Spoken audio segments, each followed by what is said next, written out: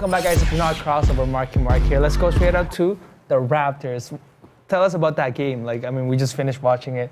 We're all hyped right now. What are your thoughts, analysis, and just reflection about that game after watching it? I just want to say good job to Fred VanVleet for doing a phenomenal job. So, like, finally he showed up, so I'm really happy about that. Yeah. What else you guys got? Like, say it all out. I'm just really, like, hyped about this game. I think they just made winning plays. Like, they really just wanted it more, right? Mm-hmm.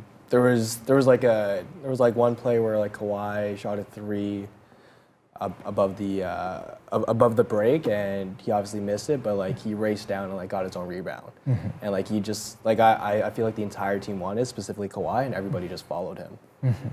Yeah, because they had no business winning this game. No, like they were down. They were down like third quarter when I was watching the game. They were down double digits. Yeah. And the momentum was in Bucks' favor, and Giannis was playing well too.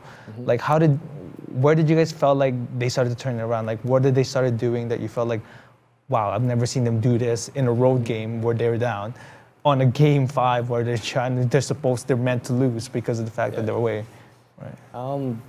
Like for me, it's really their defense. Like the way that they rotate is incredible, and they just have a lot of high IQ guys that really just like look out for each other, and they're really selfless in the way they play defensively.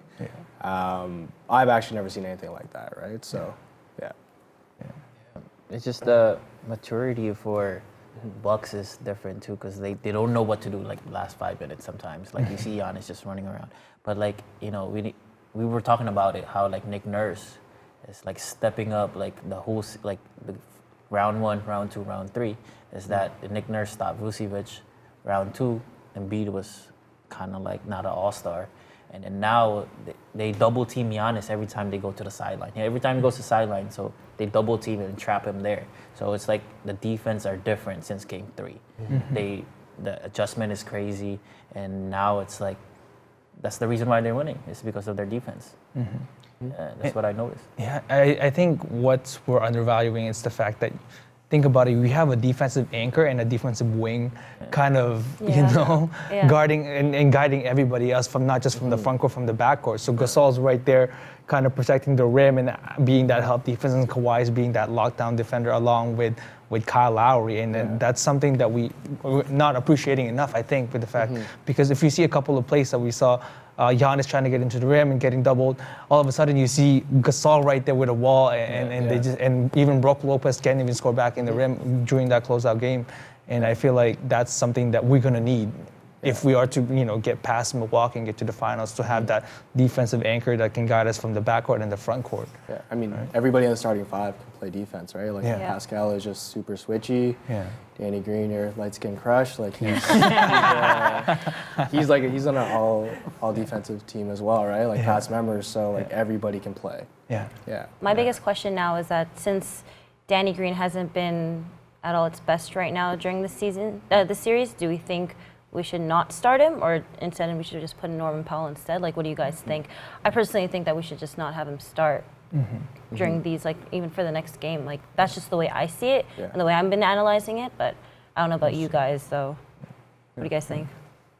Yeah, just, what I noticed like last series against the Sixers, if Ibaka scored more than 10 points, you guys win the game. But this time, everyone's stepping up. Powell, Marc Gasol is making his threes. I love how you say you guys. He's still a Sixer. It's still hard for me, that shot, You live here now. But it's kind of hard to see, Kawhi making that shot, and then now watching the Raptors and the Bucks, and I'm like, one game away. One game away. Supposed to be there, but Can you guys believe it though? Like, we're one game away from a finals. Like, did you guys ever think it was gonna get this? Like, for the first year of having Kawhi, like, I'm still like, I thought it's a dream. Yeah, I mean, I didn't think at the beginning of the season, but as you watch this team and you realize how special they are, and you realize how special Kawhi is, I mean, for once you have Kawhi and Ty, right? So you like that's really special. start believing. And that's all defensive team right there from all the teams. And like to back into your question, I think it all depends on how how consistent Fred VanVleet and Ibaka could be off the bench. Because if VanVleet can play not like the way he did in this game, but at least like maybe 80-70% of how he played, we can switch Powell to the to the starting lineup and have VanVleet and Ibaka. But it really comes down to how consistent can you get production off of guys like VanVleet, Ibaka. Off the bench and everything, so then like it takes off a pressure for Danny Green to kind of come off the bench and just be that 3-and-D kind of player. It all depends on how consistent they can be, because this is the first time we've seen Fred VanVleet come to life this whole since the beginning of the playoffs. Right? We've been waiting for him because even he for was. Norman Powell too, right? He suddenly showed up for the past 3 games. 3 games? 2 3 games?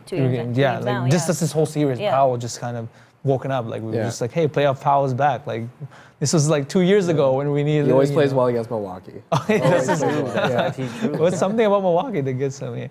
Like, so for the game 6 to close this out, like what do you think they need to do when coming back into? What's the strategy that they're gonna? What do they need to win this to close this out to finally get us to the finals? Yeah, I mean, I don't think they need to change anything, right? Like they won 3 straight for a reason. And they won the first game on the road for a reason, right? Like they're doing what they're doing right, which is playing defense, running the offense correctly, and then kind of just giving it to Kawhi and like letting him do his thing. Like Kawhi's pace is just incredible. Like if you see the way that he plays, he's just slower. Like he just goes at it very slowly and very methodically, but then he'll also just like hit you with like a quick dribble, and like you're just like, what is going on? Like his pace is just insane.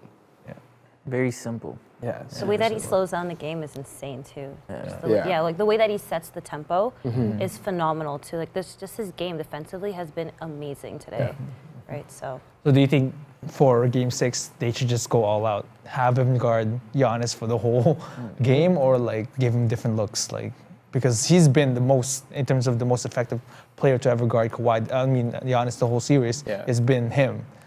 With his injury, like, do you think we should worry about that, or just give him hate, full on, like, be honest the whole game, and every time he comes on, you come on? What do you think? Well, with Kawhi, Kawhi is doing like really good against Giannis. Giannis is like under 25% against against Kawhi.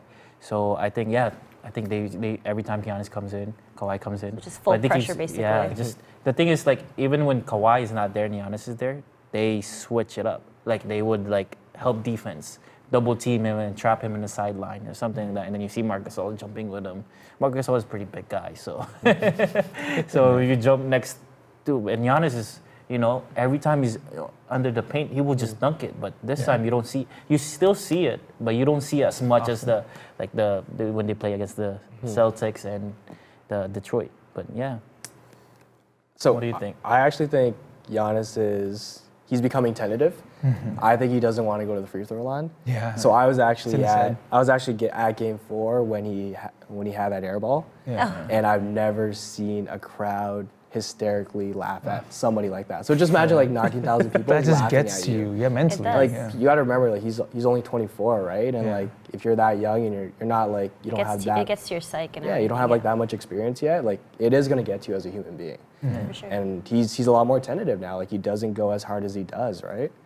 And what did he shoot from the free throw line today? I remember he's right now he's at like 65.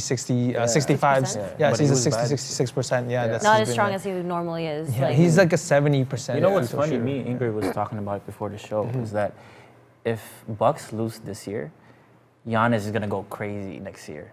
Like he's gonna work so hard on the shooting. Just like 5 times. He's just gonna be more. But that's how he did. That's what he did the year before. He just constantly improved. Now it's gonna be crazy if we lose against the Raptors. So like this, like the best thing. Like if he does this, that's his chip on his shoulder, right? Like he swept. Like he managed to easily finish it off like within the first series, second series, and everything too. Now we're giving them that challenge, right? So this is like now it's suddenly getting to him. It's just like now what do we do, right? So I feel like great.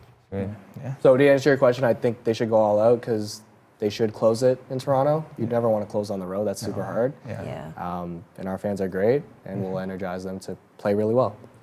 Awesome. I agree. Well, that's all we have, guys, for this episode. I hope you guys enjoyed it. Before we end the show, any last words you want to say?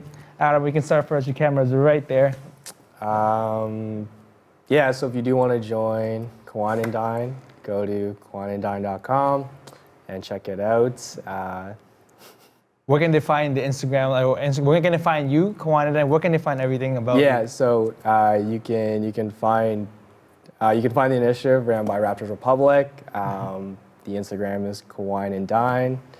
And yeah, just wanted to thank everybody for joining the initiative. Really appreciate all the support. Awesome. Any last word, Ingrid, before we end the show? Be sure to follow us on Pinoy Bounce. We'll be working on that right now with our name. And be sure to check us out on YouTube.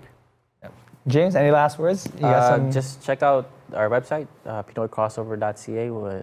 I wrote about the Mega City basketball, so just check it out. Awesome. Hope you guys enjoyed it. Other than that, stay ballin'.